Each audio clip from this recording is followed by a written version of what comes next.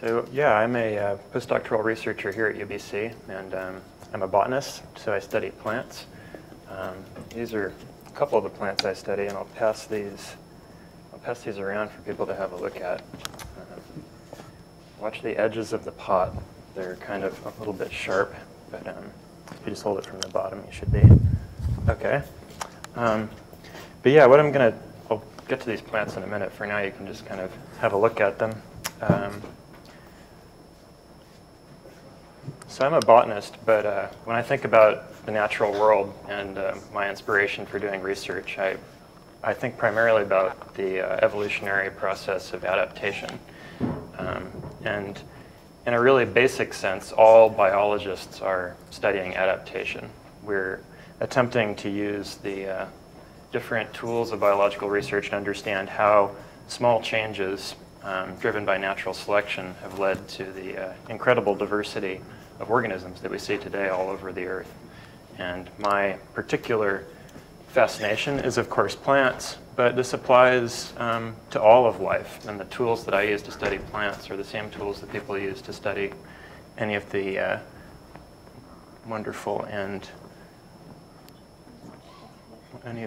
organisms that you see here on the board. Everything from elephants to frogs, desert plants, insects. And so I just want you guys to keep that in mind today as I go through these slides and talk about my particular interest, which is the interaction between plants and soils. So I do most of my research in Western North America, not so much here in British Columbia, but farther south in California and Oregon.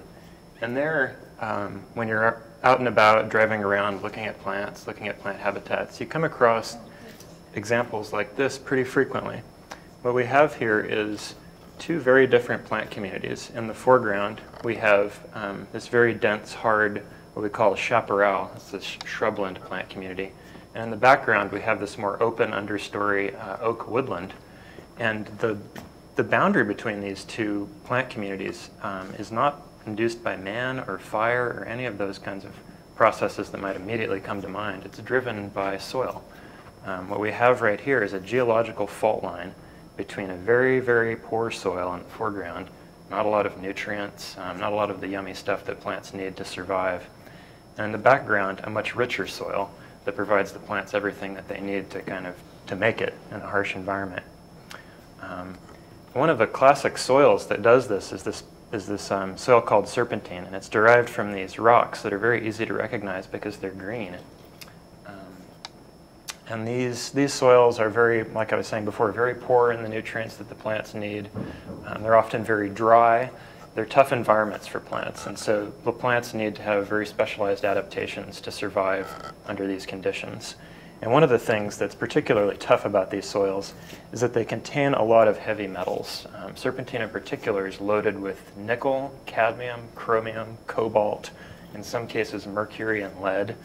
And these are, as most people know, these are elements that even animals like us can't really tolerate that well. And plants have different relationships with them, but at the same time they need to adapt. And there's examples of these all over the world. This is what we call a laterite on the island of New Caledonia near Australia. These very characteristically red soils are derived from serpentine. These are very old soils, many millions of years old, but they're red because they're full of iron, but they're also full of other metals that oxidize to unusual colors, like nickel and chromium. So this is something that happens all over the world, and plants have responded to it in a sort of concerted way. If you look at it in terms of this sort of circle diagram here, we have all plants in the world, all a third of a billion, or a third of a million of them, 300,000 plant species. And some of them are tolerant of metals. They grow on these soils I was just telling you about, these laterites and these serpentines, and they're able to tolerate high levels of metal. And they've become adapted to this basically by initially colonizing the soil. Maybe a plant had an adaptation that allowed it to live on that soil that already existed, and so it got onto the soil, and as evolutionary time went by, it became more and more resistant to that high level of nickel or that high level of iron. And then the next stage in this process is what we call metal accumulation. And so these are plants that are both tolerant of metals, but also store metals. These are the metal munchers that I'm referring to in my title. These plants basically grow on soils that are high in metals, and they suck them up through their roots, and they store them in their leaves and their stems and their flowers. And we don't really know why they do this. That's one of the things I'm trying to figure out as a researcher. A couple of the theories that are out there are probably the first one that you guys thought of, which is defense. Here is a bug on a flower of a nickel hyperaccumulator. This bug is actually highly tolerant of nickel. It adapted to be able to eat these nickel-rich plants, and it has levels of nickel in its hemolymph that are 3 orders of magnitude higher than a human could tolerate. So many thousands of times more nickel this insect can tolerate than we can. But of course, most insects can't do that. Most insects eat a nickel hyperaccumulating plant or a cadmium hyperaccumulating plant or selenium, arsenic, thallium, and they just immediately die. So these plants are highly defended by the metals that they uptake. Other ideas include drought resistance. Some of these plants store huge amounts of these metals just in the sort of what we call the cell wall that's outside of the cytoplasm, so it's not physiologically active. And if they get drought stressed, they can release all of that metal into the apoplast outside the cell membrane, and it allows the cell to resist drying. And that's an effective osmoregulation. But in any case, hyperaccumulators can take up, or there are hyperaccumulators that take up a whole variety of metals. And here's some of their formulas here. Things like I was talking about before: cadmium, copper, arsenic, gold, zinc, lead again, thallium, nickel, cobalt, chromium. These are really pretty burly, tough metals for most organisms to tolerate. But we know of examples of plants that uptake all of these. And remarkably, there's actually some plants that will uptake most of these. There's 3 or 4 examples of plants out there that can uptake 8 or 9 of these elements all at the same time. And so we're just now starting to understand this in terms of evolution. But when you think about these different elements, these are just to give you some examples of what these things actually look like. You've got some cobalt here, chromium, copper, and gold. These are just a few examples of elements that we know that plants are capable of accumulating. And just to go through some examples to kind of give this some reality for you guys, those 2 plants that I passed around are ones that I study. That's Streptanthus polygoides from California, and it's able to uptake nickel to about 2% of its dry weight. If you think about 2%, doesn't sound like very much, but if you think about our bodies contain about 1 ppm, part per million of nickel. So 2% of nickel is basically about 40,000 times that. So these are huge amounts of metals compared to what normal organisms can tolerate. Another example besides nickel, we have here a fern, which I put in for one of my friends who's here who studies ferns. This is Pteris, and it accumulates arsenic. These plants were discovered growing in what are called cattle dips. If you've ever traveled in cattle country, what they'll often do is make a pond, and they'll fill the pond with arsenic-laced water, and then they'll drive the cattle through the pond. And the arsenic is supposed to kill all of the pests that are in the coat of the cattle. It's a practice that's kind of gone by the wayside because they were contaminating the soil and causing all kinds of environmental problems. But arsenic sticks around. Once you've dumped arsenic in the soil, it doesn't go anywhere. It stays there. And so these arsenic ponds, these cattle dips, have become basically hazardous waste sites. Like you can't allow animals or people to get in there because they could be arsenic poisoned. But one of the things they noticed was that this fern was growing in there. Nothing else was growing in there, just this fern. And when they looked at its tissues, it turned out that it was not only tolerating arsenic, but accumulating it to huge levels. Another example that some people might have heard of are these plants from the American Southwest. This is a mustard here that accumulates selenium. And these plants have actually become a huge problem in the Southwest because this is an area where cattle grazing and sheep grazing are very important economic activities. And as you can imagine, a sheep comes along and eats this selenium-laced plant and is pretty much done for. these plants contain sufficient amounts of selenium to kill most organisms in one meal of one of these plants would be enough to kill a sheep. But at the same time, even when the sheep aren't there or aren't grazing on it directly, what this plant is doing is it concentrating selenium out of the soil. So if you were to pick up a handful of dirt from where this plant is growing and eat it, you'd be fine. I mean, selenium is in everything. It's in our water. It's in the dust that you breathe in your house. But what this plant is doing is preferentially extracting selenium from the soil, like a miner extracting metal from the dirt, from the earth. And so when this plant decomposes, it creates a selenium hazard. This plant, if it's 2% or 3% selenium, it dies, it rots, and the surface soil layer will be about 1% selenium. And this builds up over time, and the other plants take up the selenium. Most plants can take up certain levels of heavy metals, not huge levels like this plant could, but enough to make them potentially dangerous. And over time, huge acreages, a very large proportion of the desert Southwest has become contaminated with selenium because of these plants. And there's a couple actually invasive species that do this, introduced species from Europe, that are a real problem. And people are trying to control those noxious weeds in order to prevent cattle poisoning and other kinds of contamination. Another amazing example of, in this case, nickel hyperaccumulation is this plant from New Caledonia, again, that island I was talking about before off of the coast of Australia. This is a stem tip of this plant, Sibertia acuminata. It's in the same family that rubber is in, and so it produces this milky, sticky latex. So if you tear off a couple of leaves, like they've done in this picture, this milky ooze starts to come out of the plant stem. And in a normal member of this plant family, this stuff would be white. It would be a very bright white color. But this plant has so much nickel in its sap that it actually turns the color of nickel sulfate when it contacts the air. This sap is 25% nickel by dry weight. If you were to collect a liter of this sap, that'd be about 1,000 grams of sap. 250 grams of that would be nickel. That's the weight of 2 major league hard balls if you play baseball. So a kilo or a liter of that sap, about twice this, would be the weight of, you had to have 2 baseball weights worth of nickel in it.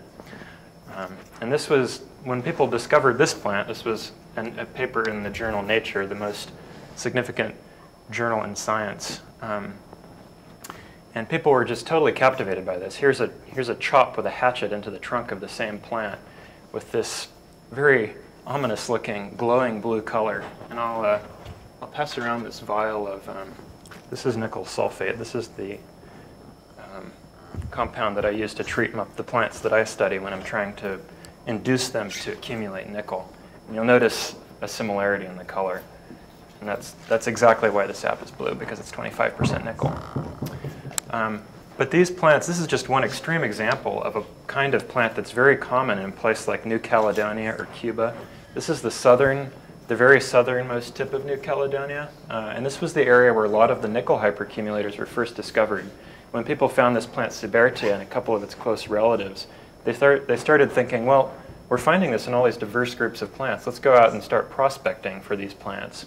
And so they went into plant habitats like this and just collected every plant they could see and tested them all for nickel.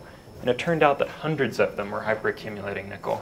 There's over 150 species of nickel hyperaccumulating plants in New Caledonia, half the total number known in the world. Another 100 of them are found in Cuba. Unfortunately, I'm an American, so I can't go to Cuba and see them. But you guys could all go there and see these plants. If you have the opportunity, I highly recommend it. New Caledonia, too, just an amazing place. Down here, what you see in the background here, these buildings, this is the world's largest nickel mine.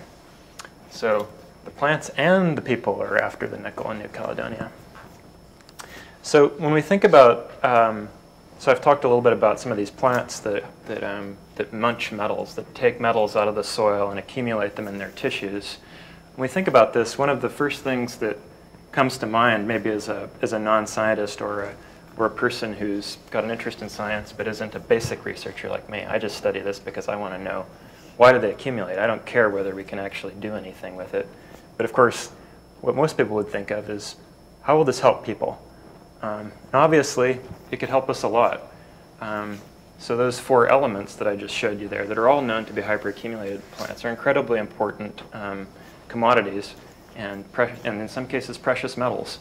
Here we have a chromium coated drill bit, very important in industry. It allows you to harden the steel to make it better at cutting. This, of course, is a chrome-plated propeller on a boat. Anybody who has fancy rims on their car or fancy trim on their car would be chrome-plated. This is a copper electrical cable. Copper is incredibly important. It's basically what transports all of our electricity. It's what's used in most non-semiconductor type computer technology. You know, inside your computer, inside your phone, inside your cell phone, everything has copper in it. It's a very, very important element. And of course, gold. Gold being what we use in our reserve banks to stabilize our economies, and also in our computer chips. It's a metal that does not corrode, and so it's very valuable for microcomponents and things like that. So these are all things that we use. But unfortunately, in order to get these elements, we have to do some incredibly destructive things to the Earth. This here is a copper mine in Utah that has experienced one of the largest man-induced landslides in all of history. An entire third or so of the side of this super pit mine collapsed, almost taking with it the head offices of the mine. You can see here they escaped by probably a matter of meters. And what's interesting is it appears that they're actually still there. These look like parked vehicles to me, so they don't seem that concerned about it. But in any case, these enormous super pit mines, in some cases several kilometers deep. I visited the largest pit mine in the world, the super pit in Kalgoorlie, Australia. It's over 2 kilometers deep. So when you're standing on the rim of it, you look down, and these loaders that drive up these ramp roads to the surface, you know, these loaders that can carry 100 tons of dirt in the back of them are just these specks at the bottom of the pit. It takes something like an hour and a half for a loader to drive from the bottom of the pit to the rim. Another amazing example, this is the highest elevation mine in the world. This is in West Papua New Guinea, which is now part of Indonesia. The rim of this mine is at 4,000 meters elevation. It's over here, just to the left, there's actually a glacier, which is one of the world's 4 equatorial glaciers.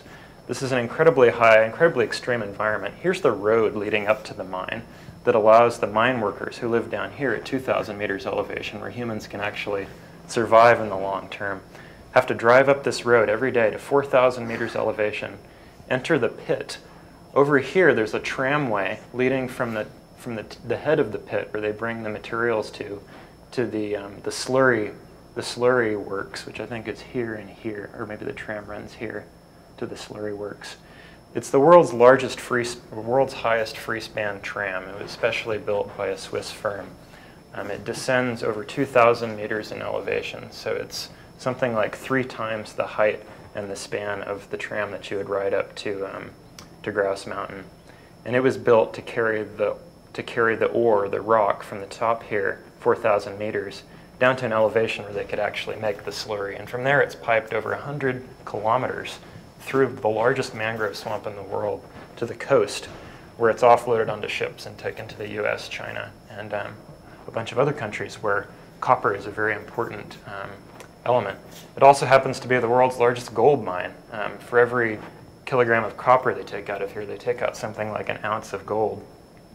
And so it's incredibly profitable. But I was telling one of my friends yesterday, actually, this mine has destabilized the politics of an entire country or an entire province of Indonesia. This mine needs to survive. This is most of the world's copper. Almost all of the copper being mined today comes out of this pit for the whole world. There's copper mines everywhere, but in terms of lots and lots of copper, this is where it's coming from. So this thing needs to keep going for the world economy to continue going. The copper needs to keep coming out of this pit. But it's caused a lot of political problems in New Guinea because people who are trying to advocate for political reform often get they get harassed by mine workers. They run into problems with the government who wants stability in order for these mines to continue functioning. And so normal political processes can't really go forward in this kind of environment. I mean, I'm a scientist, so this probably really isn't my field. But when I look at these examples of environmental degradation and political destabilization, I think, how could what I study, possibly help this? How could we avoid turning this pristine alpine environment into a slag heap?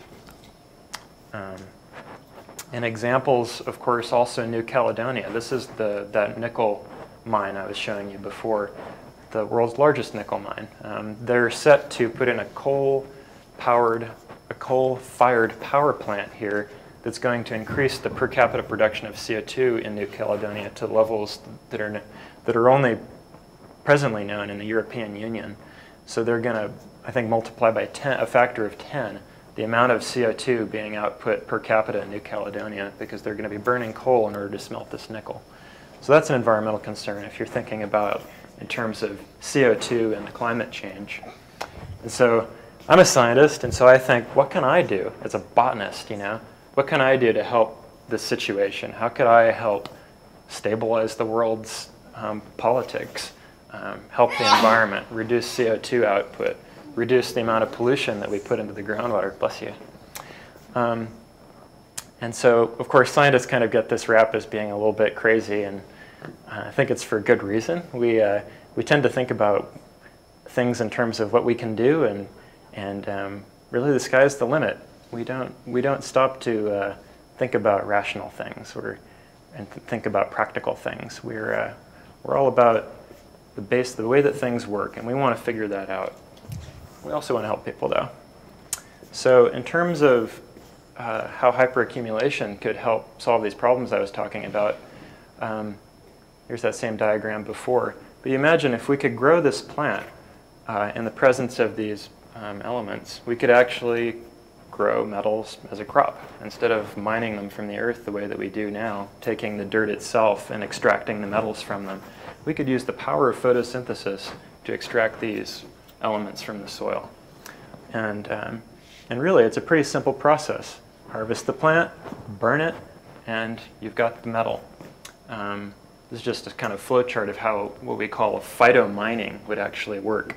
I like to think of it more as agricultural mining, because it's more that you're using the power of plants to extract, to grow the nickel or the thallium or the gold as a crop, rather than actually an actual mining technique. We would grow nickel the way we grow soybeans for protein. So you grow your plant on a metal-containing soil, whatever you like, nickel, thallium, gold, everything. In some cases, you can add complexing agents, things like citric acid or EDTA. These basically kind of plow through the soil, grabbing onto the nickel or to the metal ions and allowing the plants to take them up more easily. But you wouldn't necessarily need to do that, because there's a lot of plants out there, like the ones I study, that do this naturally. They scavenge nickel from the soil. They scavenge cadmium from the soil. They do it very effectively. From there, you could burn the plant material, in the process co-generating carbon-neutral electricity instead of burning coal the way they do now. Or you could ferment it and make biodiesel, biofuels. And from there you have this pile of ash. If anybody's burned logs in their fireplace, you know that you get an accumulation of ash. What that ash is all of these unburnable elements that are in the logs or the plant material or whatever. In the case of our hyperaccumulators, it wouldn't just be things like phosphorus and sulfur. There would be a proportion of gold and nickel or whatever we wanted to hyperaccumulate in there. And from there, you could smelt it to an ore. I'll just go through one example of this, a practical example for nickel. This is actually the plant that I passed around, Streptanthus polygloides, which is now sitting on the counter back there. This is being grown in a field in El Dorado County, California. It's being deliberately grown by a person who worked for the I think the U.S. Department of Agriculture, and they were just interested in, could we actually do this? Could we grow a nickel hyperaccumulating plant on nickel-rich soil and harvest the nickel? The answer, of course, is yes. They grew about 1/2 acre of this stuff, harvested the whole thing, just like you're harvesting some wheat, burned it into ash, and then basically made an ash slurry and loaded it into a basically what I use for my research, a gel rig, an electrophoresis device. And so you run a current through the liquid, and the nickel ions being charged 2+ are attracted to the negative terminal of the apparatus, and lumps of pure nickel accumulate. And so these, unfortunately, there's not a scale here. Apparently this one's about the size of the end of your thumb, and this one may be a pinky fingernail sized. And so they were able to smelt pure nickel out of these plants using very, very low impact kinds of processes. This was just some nickel-rich soil that had already been destroyed by grazing. They seeded the plant into it. They harvested it the same way you might harvest some wheat, and just ashed it in a furnace. So, in terms of bringing this to my actual research, making me the crazy scientist here, I studied 2 hyperaccumulators. And in the case of my plants, it's nickel. The one that I passed around is Streptanthus polygaloides. This one here is Streptanthus insignis, a close relative that we're comparing to it. It grows on these serpentine soils, mostly in California. And the other one that I'm studying is this plant, Stackhousea, from Australia. I spent the first half of my postdoc in Australia researching this guy. And it grows in quite different habitats. In this case, these pretty dry subtropical savannas. This is a eucalyptus tree, classic Australian tree. And what I've done, I'm trying to compare these 2 very distantly related genera because they both contain a single nickel hyperaccumulator. And the question is, how has nickel hyperaccumulation evolved sort of from nothing in these 2 separate groups of plants? They're very isolated cases of nickel hyperaccumulation. There aren't any close relatives of these plants that are known to hyperaccumulate. And so we're interested in understanding, how did the adaptation pop up out of nowhere, out of a group of plants that doesn't even really tolerate nickel? How did this amazing trait of hyperaccumulating nickel to 1 or 2% of its dry weight just come out of nothing? And so we've taken these 2 groups so that we can kind of have a comparative context. If we can show that the evolutionary process was similar in these 2 groups, then we might be able to expand that to all of the nickel hyperaccumulators in the world, many of which are very distantly related. Here I'm digesting some soil using hydrofluoric acid, probably the most dangerous lab technique I've ever used. You can see this incredible getup that I'm in. If you come up and visit me in my lab upstairs, this is not what normal scientists actually look like when we're in the lab. We're very frequently in flip-flops, running around. But this is actually quite dangerous, this hydrofluoric acid, which I'm pouring right here. About 10 years ago, a guy working in this exact lab accidentally dumped 100 mils of this in his lap. It immediately ate through his apron, his jeans, contacted his skin, went into his bloodstream, and proceeded to digest his bones and all of his internal organs. And he died 2 days later, floating in a swimming pool. This is an incredibly dangerous acid. Basically what hydrofluoric acid does is it releases these very, very chemically active fluorine atoms, and they digest everything that's not organic, which is actually dangerous because it digests things that are normally very resistant in our bodies, things like our bones. And we use it to digest rock because what it can actually do is digest the silica minerals themselves. So you have to use plastic beakers for this stuff because it eats glass. Anyway, it's just something I thought you guys might be interested in because it's pretty extreme science going on right there. And so Catherine, this is my assistant Catherine, she was with me the whole time, making sure that if I dumped hydrofluoric acid on myself, I didn't just go home and have a beer like that other grad student did, and it cost him his life. Here's Catherine looking at some seeds that we're growing on a petri dish. We collected seeds for about 40 species of Stackhousea, and we grew them on agar, this growth medium in petri dishes, to see how resistant the different species were to nickel. And this is the Streptanthus growing here actually in the UBC greenhouse. And I'm growing these under controlled conditions and treating them with nickel, taking a group of, say about 100 seedlings of the nickel hyperaccumulator, treating half of them with nickel and the other half not. And I'm trying to look at the transcriptome of these plants under those conditions. And basically what a transcriptome is it's it's how the plant communicates, from its genome, from its DNA to its actual functions. So it transcribes a gene, the gene is coded into protein, and the protein goes and does cell functions. And so our question is, if we treat half the plants with nickel and half without, can we look at the different genes that are being produced or being activated under this treatment and find a difference that's associated with nickel hyperaccumulation? And this is just how we go prospecting for potential genes that might be involved. So we're hoping that what we'll be able to do is identify a couple of genes, or maybe even just one gene, that is actually doing this hyperaccumulation activity. And one of the machines we use to do that is this genome sequencer. Over the last 5 or 10 years, the process of actually sequencing entire genomes has become pretty commonplace. We have one of these machines right here in the building. It's able to sequence in a single run 30 billion base pairs of DNA. So the human genome is about 3 billion base pairs. So in one day, this thing can sequence 10 human genomes. So this has opened up a lot of possibilities for people like me. I can take DNA from these different, or RNA in my case, from these different organisms, run them on this sequencer, and it's a huge amount of data, but out of that data you're able to extract some very interesting results in terms of how plants evolve, how they adapt at a micro scale, and how they do things like store nickel. And eventually what we're hoping is that if we could identify a gene that confers nickel hyperaccumulation, and this might be potentially controversial, but as a scientist I think of this as a real possibility, is potentially cloning these genes into other organisms. We could create genetically modified organisms that are able to accumulate the specific metals that we want. We could gene tailor organisms to be better miners of metals and to allow us to have a smaller footprint on the environment. We wouldn't have to build these giant mines at 4,000 meters elevation in pristine rainforest of West Papua. We wouldn't have to destabilize the politics of foreign countries.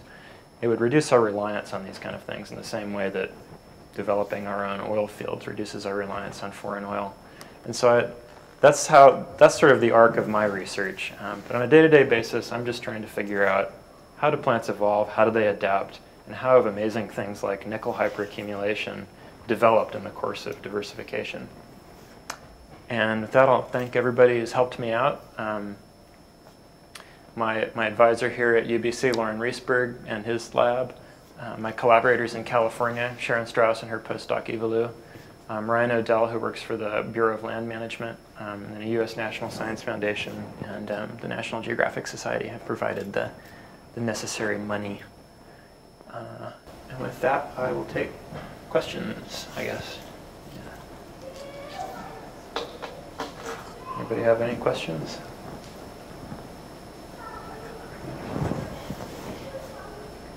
Yeah, go ahead. I have a question about the arsenic fern that you were talking about earlier in the show. Yeah. So I was wondering, did that fern just start sucking arsenic after it became arsenic pond, or like you could always do that before? As far as we can tell, they've always been able to do that. It's what we call a facultative accumulator. So it grows on soils that don't have any arsenic in them at all. It's quite a widespread fern, actually. It's all over the world. But it just had this trait to begin with, as far as we can tell. And it's turned out to actually, it's been found in several other ferns, so it seems to be something that ferns have a capacity for. Not all ferns can do it, but there's definitely a few fern lineages. So yeah, it just came, it's what we call a pre-adaptation. Most accumulators of nickel, though, are what we call an obligate accumulator. They only grow on nickel-rich soils, and presumably it's because they evolved that trait as they colonized the soil. But yeah, the ferns can grow pretty much anywhere. But yeah, a lot of these nickel hyperaccumulators, when you go to the environments where they're found, they're the only thing growing there, because they're the only thing capable of tolerating such high levels of the metals. Yeah, good question. Yeah, go ahead. Do asparagus ferns do that? Because I have an asparagus fern at home. And if I put arsenic in its soil, would it die or would it absorb it? I don't know. You might do an experiment. Do you have some arsenic? No. Maybe I could look for it. Yeah, yeah.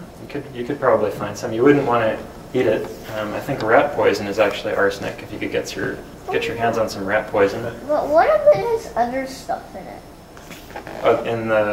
In what, the soil or? In the rat poison, and then it would kill it. Then that would kill the plant. Yeah, you'd want and pure. my dog would probably eat it. That's true. You want to keep your dog from eating these. The plant that I study, the nickel hyperaccumulator, that's up there on the podium.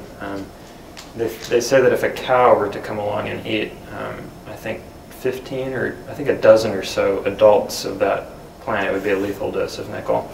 And arsenic, of course, is even more toxic. So you want to keep your pets away. It wouldn't kill you if you just touched it, right? No, it wouldn't. No, you'd have to eat it and chew it up and digest it. Yeah. But my dog ate tar and it survived. Sounds like a tough dog. You should try metal hyperaccumulating dogs. That's an experiment. Yeah, most of these plants actually aren't dangerous. They're not. So you don't want to think of these plants themselves as being something that when you touch them, you guys don't need to go home and wash your hands or anything.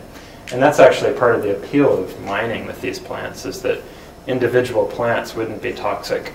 And so it would allow you to deal with the materials in the mining process in a less environmentally destructive way. Whereas a lot of metal ores, are often have such high levels of metals in them that even after we have extracted the metals we want, they're still toxic. So, yeah. Any other questions? Do you have any examples of, I guess, more native plants that would be great for items like phytoremediation, so tailing ponds and stuff like that? Yeah, there's actually native examples of these. A few in North America. So you mean in terms of remediating like a mine spoil and mines. Yeah, the one back there, Streptanthus polygaloides, would be excellent for any nickel mine that was on serpentine. I worked with a botanist with the Bureau of Land Management in California who was trying to remediate these cinnabar mines in California. To extract gold, you have to use a lot of mercury, at least the old school way of doing it. You basically dump mercury on there. The mercury scavenges the gold, and then you literally burn the mercury. So you're releasing mercury into the atmosphere. You're dumping mercury onto the soil. It's this incredibly environmentally destructive process. But of course, when they mined the mercury, they caused a mess too. And they're just trying to get anything to grow on these mercury pits. You go there and these mercury mines were put in the 1860s, and they're still just bare dirt. There isn't even like algae growing on it. But these plants can grow there. So I'm not sure about here in British Columbia. There's actually serpentine soils here, and I think there might have been some mines as well. Some of the gold that's here is probably associated with serpentine. A lot of plants can actually tolerate these metals pretty well. So if you're just trying to get some vegetation onto the mine site, and so that it's not washing away and going into water supplies and watersheds, it's often pretty easy to find plants that can do that. Grasses are a good place to start. Most grasses are pretty tolerant of these really difficult soils. Kind of more drought-resistant types of plants, like you guys have ceanothus here. Would be a good one. Mostly you want to look for plants that are naturally kind of resistant to really crummy soils. Things that would normally grow on a dry, exposed slope, or would grow like in a river bed or something like that. Plants that can tolerate disturbance and drought and things like that, they're usually pretty well adapted to survive these tough metal conditions. But I'm not enough of a British Columbia botanist to think of any specific plants from here. Does that answer your question? Yeah, that's great. Yeah. Any other questions? Those are all good questions. All right. Yeah, go ahead. Do you know of any examples where people are actually extracting? Like you showed the plant with the nickel, you was related to rubber. Are people actually extracting things like that? Or? I think they'd like to. I mean, it's really compelling. It's a compelling idea that you could basically milk these things the way that we do rubber trees to make tires. Even today, if you get passed on the road by an 18-wheeler truck, all the tires on that truck are made with up to, I think, 40 to 70% natural rubber. We still haven't found a substitute for it. And so it's not an inconceivable idea that we could plant groves of these trees and have rubber tappers out there tapping for nickel. I think one of the main reasons it's not actually happening is because mining is such an established industry. We have a lot of good technology for mining. We know how to do it. There's entire industries that have been built up around the process of mining itself, the people who build the machines that move the earth, the people who produce the chemicals that we pour onto the ore to extract the metals. So I think that's been difficult, because basically it's like, it would be like a farmer walking into a mine and being like, hey guys, I think I can grow this corn, and we could have some nickel in it, and they'd just be like, what are you talking about? They're from such a completely different background. I think that basically taking a botanist and getting them to talk, to be able to make sense to a miner is something that's going to take a long time. I think we might eventually get there, but we do need to think about other ethical concerns. Are we willing to turn over even more land to agriculture than we already have, and it could be potentially destructive to the environment to basically be plowing up areas of these nickel soils or these thallium soils or these gold soils. But on the other hand, we have these slag heaps everywhere, and they're proliferating as our thirst for commodities and metals increases. So just taking those mine tailings and growing these plants on them can be a really easy way to do it. And the remarkable thing is that these things can extract huge amounts of nickel from very, very small amounts of actual nickel in the soil. Like the nickel sulfate I was passing around, that vial, that would be enough for me to treat my entire experiment. And each of the plants in the experiment is accumulating about 1% nickel by dry weight. So they're basically extracting all of it. So you wouldn't need, the soil doesn't need to be very rich in these metals, especially for things like gold and selenium. The plants are incredibly good at scavenging this stuff. They're not just taking the few ions that they contact, they're actually releasing chelating agents into the soil and taking those chelating agents back up. So they really are mining, and they're better at it than we are, which is an amazing idea. Yeah. Anybody else? Now, if this type of an idea was too much production, would it ever deplete the soil of, I guess, the metals? And would you have to introduce the metals again? I mean, at your example of having the Thames ponds right close by, I think those year after year would be great, because that's always, you're also having more material brought in. Yeah. I don't think there'd be any danger of that, honestly. A lot of the nickel that's in the soil is actually locked up in the minerals. That's why I did those hydrofluoric acid digests. I was trying to compare the amount of nickel that's what we call bioavailable. It's actually already broken down into ions in the soil. And so the chelating agent can basically grab onto that ion and bring it into the plant. But a lot of the nickel is actually locked up in microparticles of the soil itself. And that takes a long time to weather. And so as time goes on, those microparticles are weathering and breaking down into the ions. And so it doesn't seem to be the case. And they're not very mobile either. Almost all of these elements are things that will stick around in the soil, especially nickel. That's part of the reason why it's such a big problem. Things like arsenic and nickel for contamination. Most other dangerous elements just percolate through the soil, but these things get complexed with organic matter, and they're pretty much there for good. And they're there at levels that are even levels that we wouldn't even consider contamination, are levels that these plants could hyperaccumulate off of. It's pretty remarkable. Like I treat my plants with, I think, 0.5 or 0.1, not even 1 ppm of nickel, and they're able to hyperaccumulate to 1% of their dry weight. I think nickel ore has to be something like 2% to be economically viable. So you could go for, my sense is that you could go for decades and decades off of that. There's just so much nickel in the rock, and our mining processes are so inefficient. In order to be cheap enough to make these fairly low-value metals profitable. But the plants could do it better, I think. We just need to get it into process. Yeah, any other questions? Well, thanks, everybody. That was a lot of excellent questions.